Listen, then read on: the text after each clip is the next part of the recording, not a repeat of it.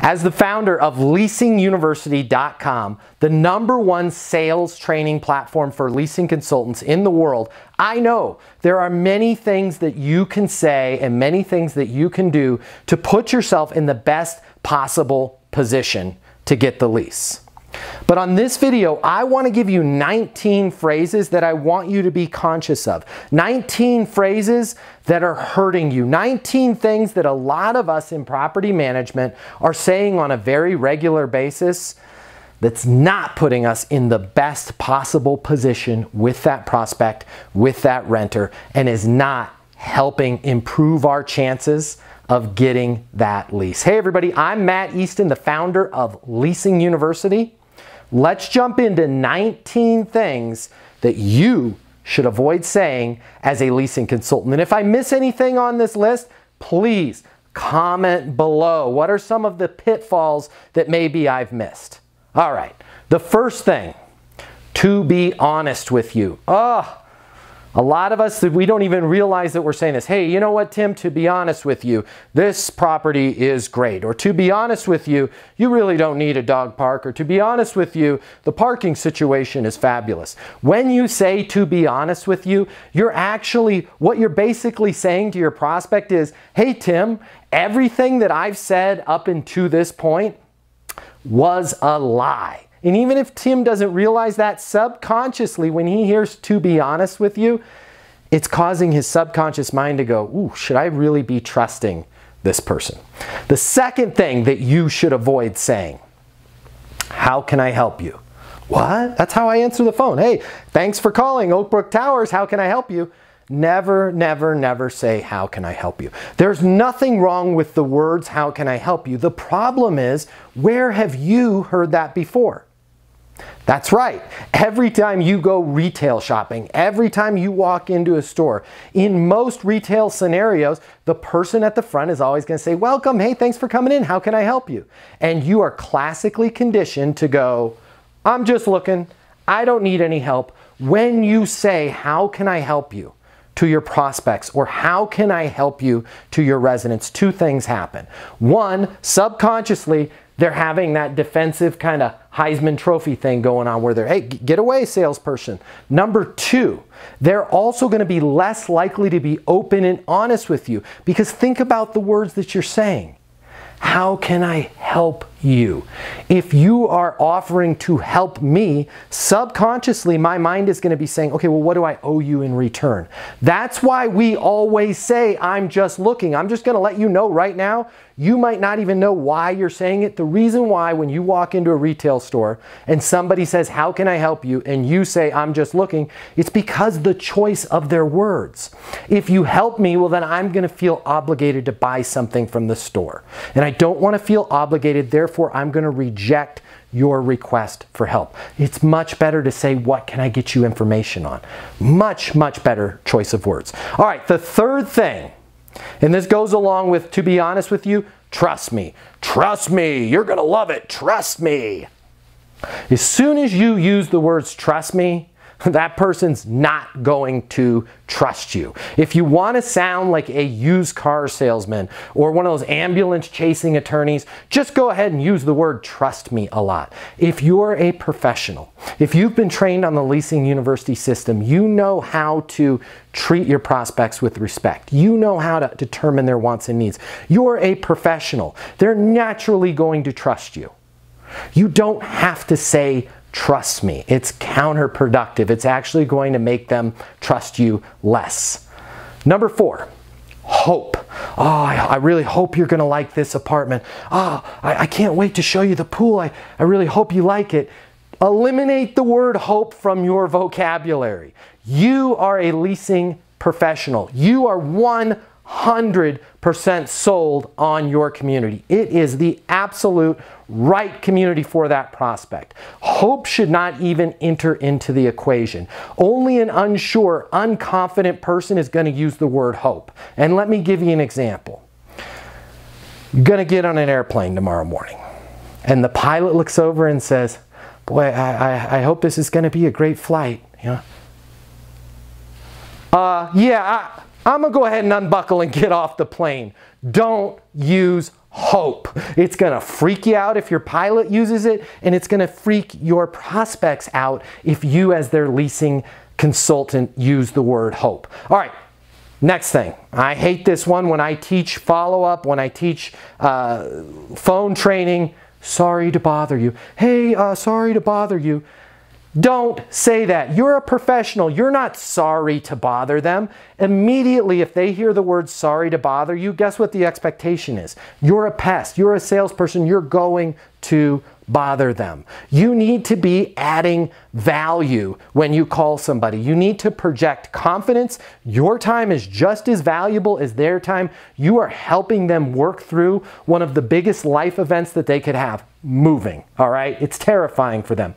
You're not bothering anybody by following up, so stop apologizing for it. Number 6. Just following up. Oh, I'm just following up with you. Hey, you toured Unit 904 earlier this morning, or you came in last week. I'm just following up with you. Who says that?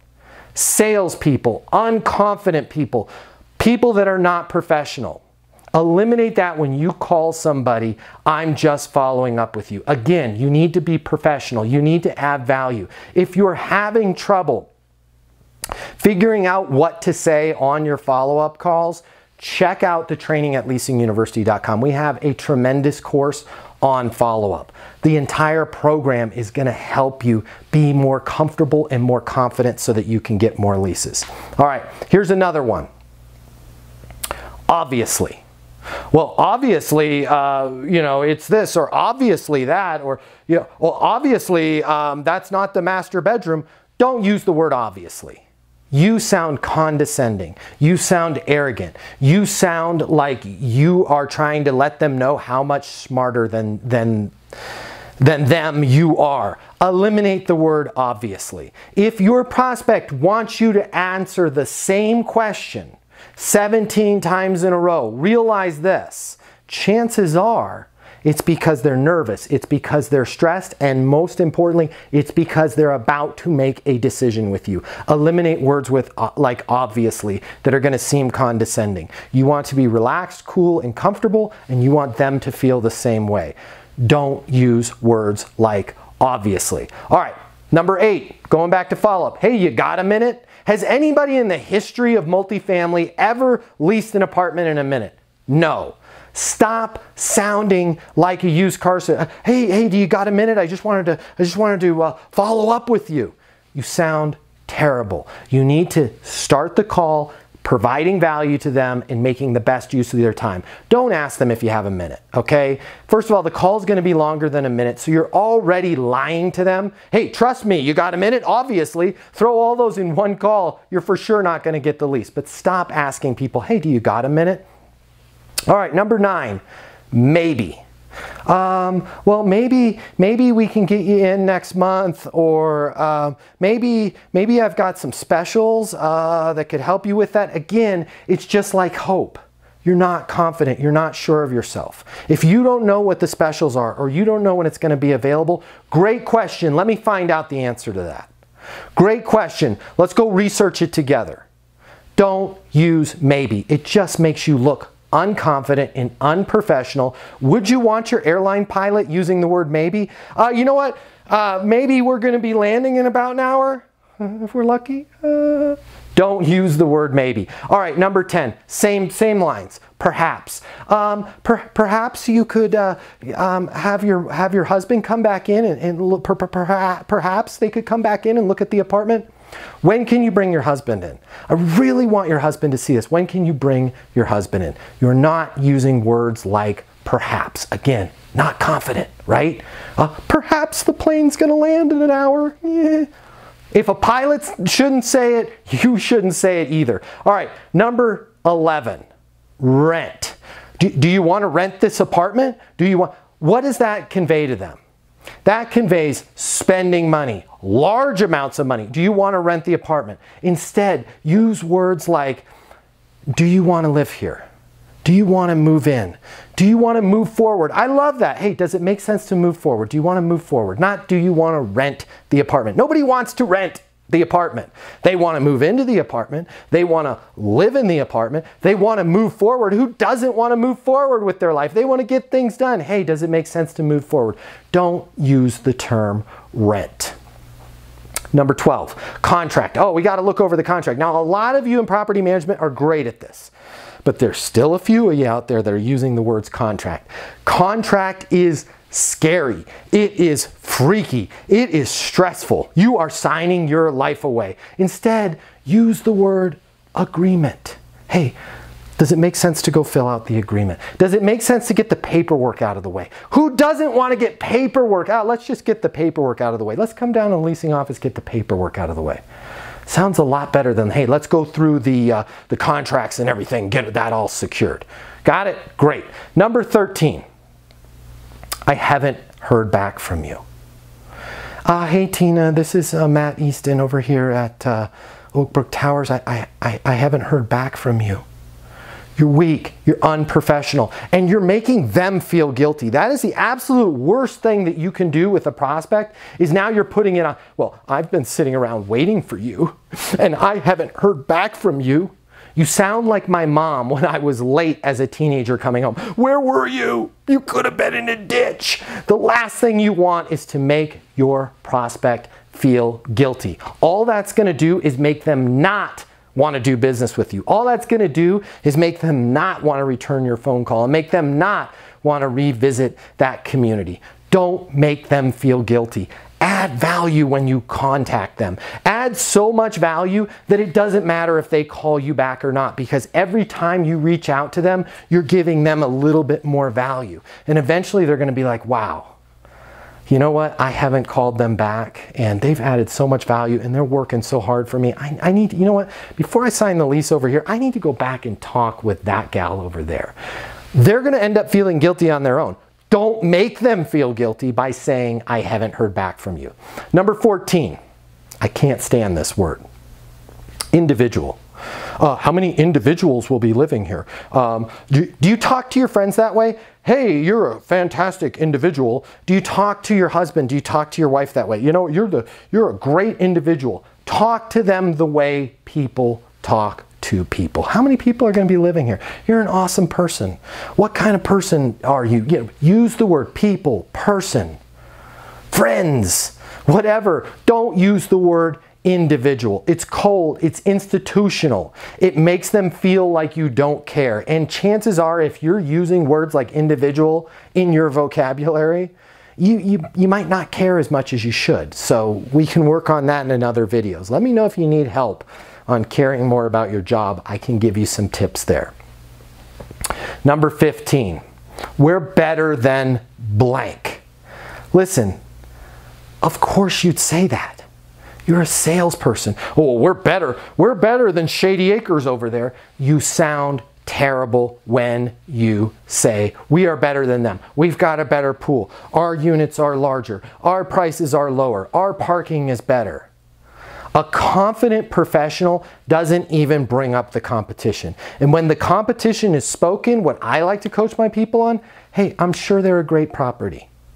If they really start hammering you on, well, you know, they've got this and you don't have that, simply follow up with, do you mind if I ask you a question? Why haven't you signed a lease there? Well, because they don't have anything available, or because it's $4,700 a month, or because the property's actually under construction and it's not even going to be built for a year. Why haven't you signed a lease there? Be confident in your product. Be confident in your offering. And confidence does not mean that you talk smack about your competition.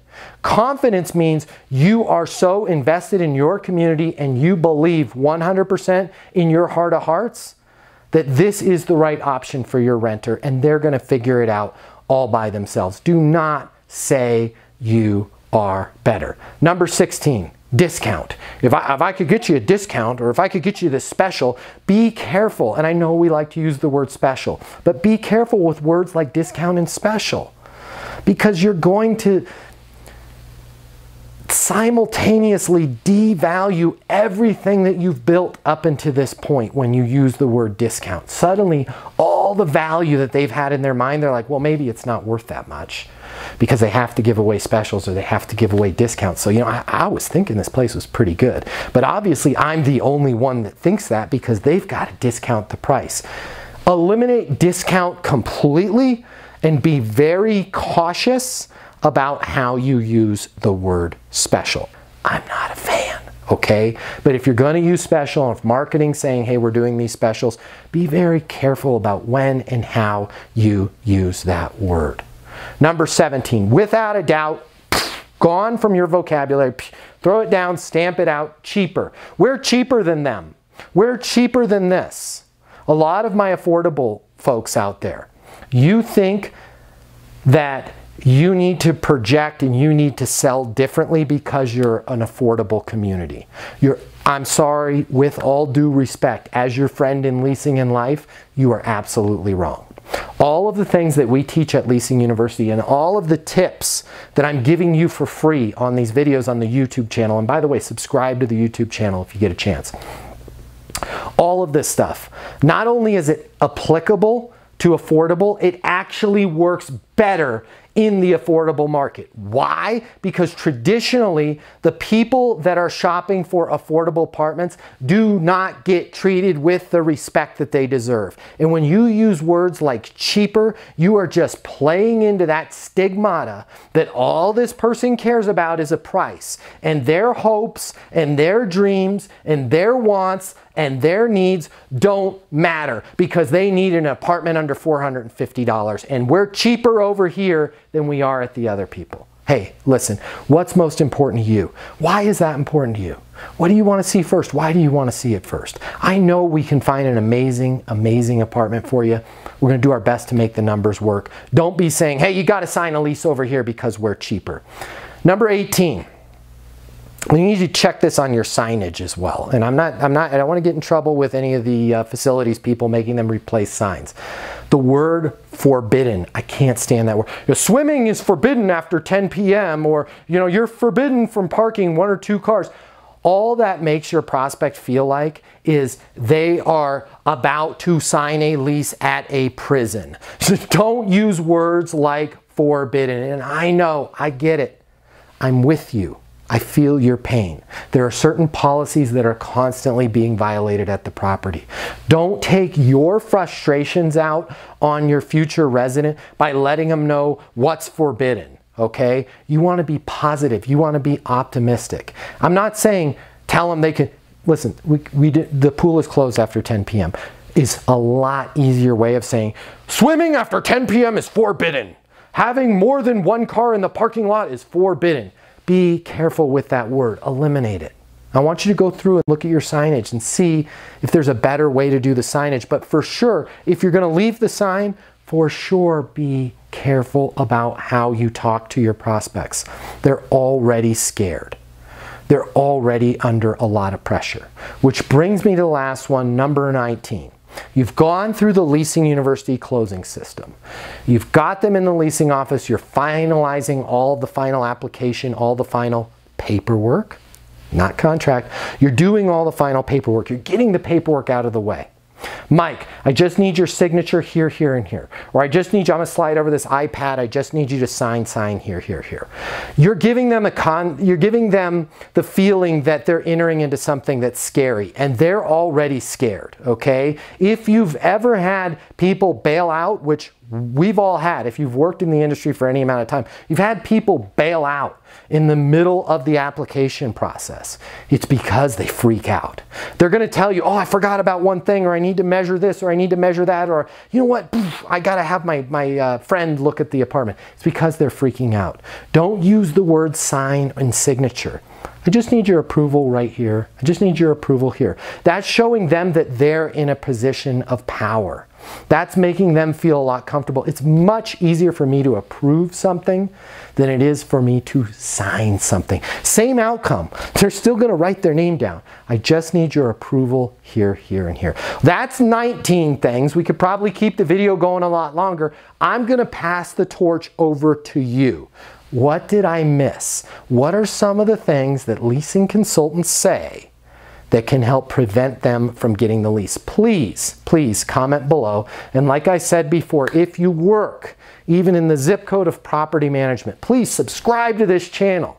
I'm going to be feeding you awesome tips that are going to help make your life easier. And please check us out over at leasinguniversity.com. It's the #1 sales training in the world for property managers, for leasing agents, for leasing consultants. Leasinguniversity.com. Check it out, and you can always reach my office at 888-735-7451. If you want me to get on a plane and come and train you and your people, I am more than happy. It would be my honor to do so. I've trained thousands of leasing consultants, and every one of them, their job has gotten a lot easier from that training. In fact, hundreds of them have left positive testimonials over at leasinguniversity.com, so you can check that out over there if you're at all unsure of whether or not you want to have me come out and train your people. On that note, until the next video, my name's Matt Easton. Be great and get those leases. The way people rent apartments has changed. Today's renter has access to more information. Today's renter has more choices. The apartment industry needs you. Studies have shown that moving is the most stressful life event. The old sales training, well, it just doesn't work today. I'd like to teach you how to take the stress out of leasing apartments in a way that's meaningful to you and your renters and get you 7 times more leases. I'll show you how the perfect leasing process works. I'm gonna walk you through everything from answering the phone to closing the lease. I'm gonna show you how to determine your prospects' wants and their needs so that you can build value in your apartments. You will learn how to handle any objection or complaint. I'm gonna show you how to connect with your renter so it's easy for them to rent with you. I've taught the best property management companies and thousands of people just like you how to lease apartments. Property management is complicated. I'll simplify it for you. There's more competition than ever before. I'm gonna show you how to be #1. All of a sudden, your career, it's gonna make perfect sense. Even if you've never worked in sales or property management before. And for the advanced property manager, I'm gonna show you how to take things to the next level. Leasing University is a new, simple, step-by-step process that's effective. We're gonna help you become a rock star in property management. I'm Matt Easton, and this is Leasing University.